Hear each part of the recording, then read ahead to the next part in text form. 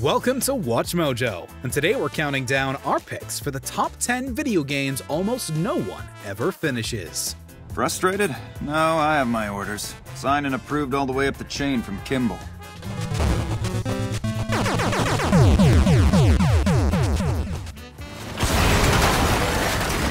confirmed dead. Now move on to the other two. For this list, we'll be looking at video games that just don't end up fully completed, be that because they're too big, too difficult, or just a slog to play through. What games were put down and never picked back up? Any we missed? Let us know in the comments. Number 10. The Witcher 3 Wild Hunt. Nilfgaardians came plundering, looking for valuables, as if we was rich. Who killed them? Couldn't have been you. A great game with an expansive world, hooks you in and keeps you playing with engaging gameplay, story, and visuals. Unfortunately for Geralt, there's just too much of it. CD Projekt Red's third installment in the Witcher franchise won countless awards, but in making one of the best open-world games of the decade, they put so much stuff into it.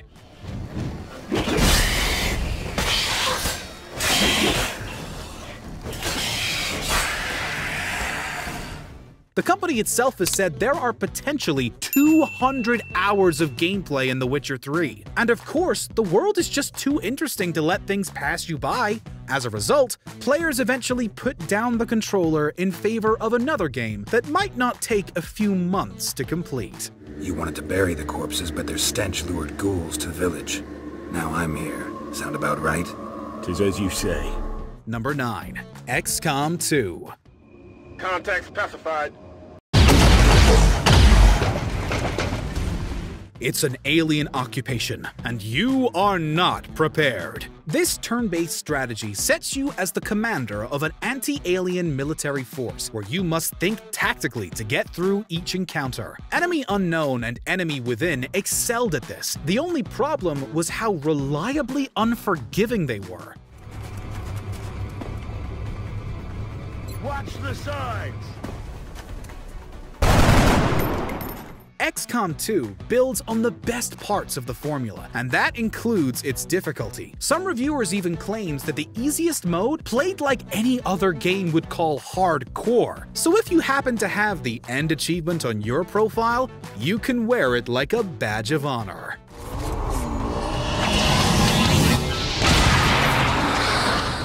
Number 8. Broforce.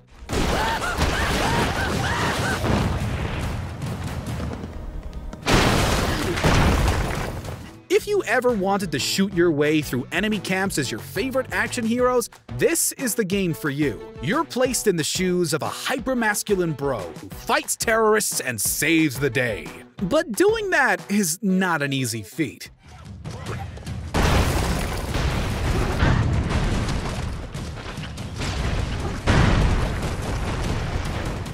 Its retro shoot-'em-up gameplay is filled with unrelenting danger. You're spending half your time avoiding damage as you are dealing it out, with later levels becoming ridiculous. The constant motion and relentless action can become overwhelming, which is why you won't find many who've even touched the Iron Bro campaign.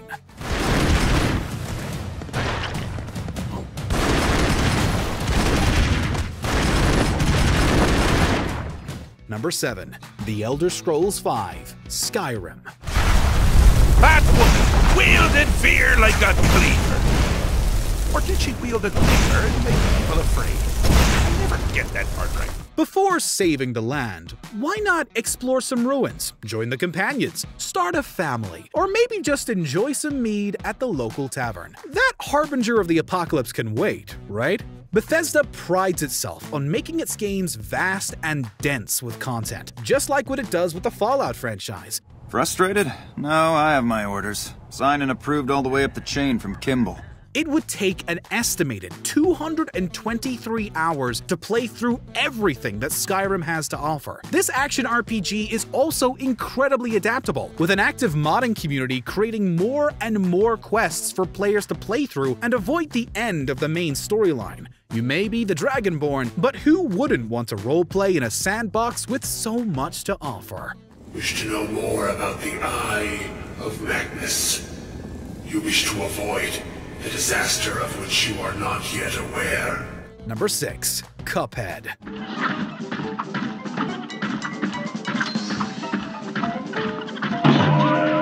While its animation style may be fun and nostalgic, it's definitely not for the lighthearted. This run-and-gun retro adventure has you traveling Inkwell Isle as the titular anthropomorphic cup trying to repay your debt to the devil, accompanied by some devilishly delightful visuals.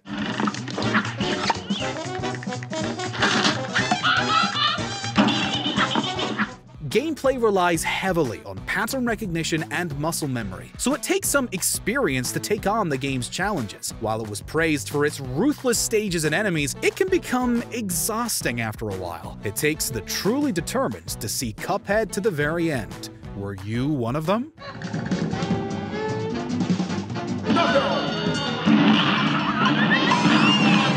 Number 5. Metal Gear Solid 5: The Phantom Pain.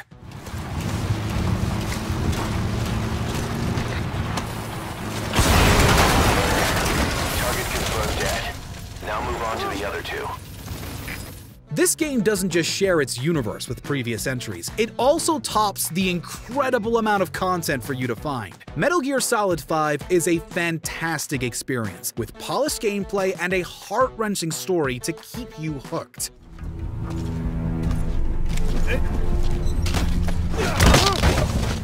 The only problem is that it's a massive commitment to get through. While the main story may take around 46 hours to complete, you can nearly quadruple that playtime if you're a completionist. With the side quests, collectibles, companions, base management, and Easter eggs galore, it's a fair feat if you want to donate that much time as Big Boss. We're ready to strike back. Say the word. Number 4. Battletoads.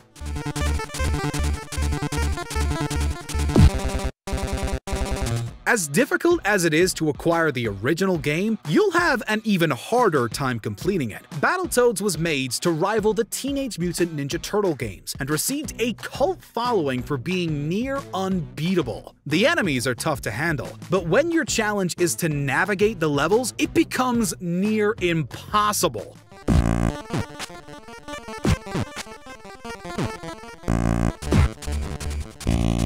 Development in this generation didn't have a lot of playtesting and no way to update post-release. As a result, this beat-em-up will remain one of the most strenuous experiences to ever grace a console.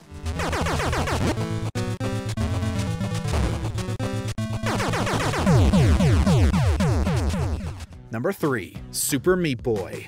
It's hard to find a game as forgiving, but also as exacerbating as this 2010 masterpiece. You play as Meat Boy, traversing various trap-filled stages in an attempt to save your girlfriend. While Super Meat Boy gives you unlimited tries, marking your previous attempts by the red juice you leave behind, it gets incredibly frustrating to play.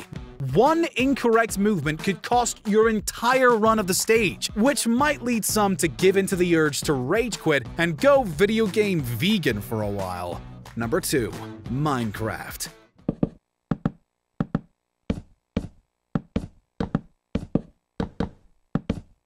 It's surprising how many people don't know that Minecraft has an ending, but that doesn't mean getting it is easy. You have to get a variety of hard-to-acquire items and then be prepared for one of the hardest fights in the game. At the same time, Minecraft can be used for a lot of things. Teaching kids, building replicas of fictional civilizations, even playing your favorite tunes on a music box. With an almost infinite supply of things to create, going off to fight the Ender Dragon might not even be an option for some.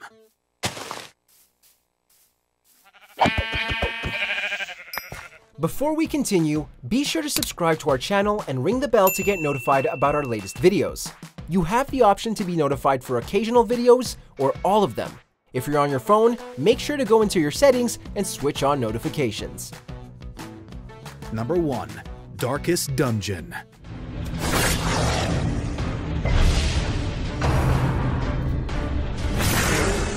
This is one of those games which it feels like the developers don't want you to finish it.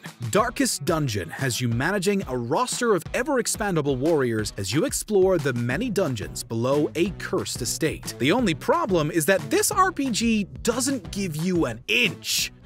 Teetering on the brink, facing the abyss.